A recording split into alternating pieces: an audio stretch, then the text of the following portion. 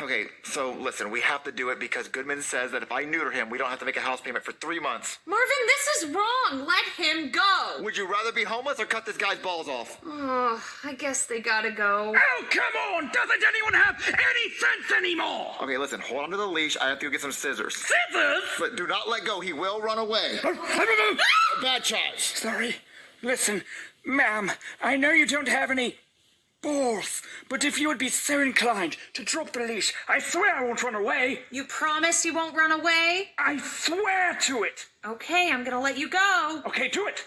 Oh, man! Marvin's gonna be pissed. Okay, I got the scissors and I got some pain medicine for him. Wait, where'd he go? I let go. So he ran away? He promised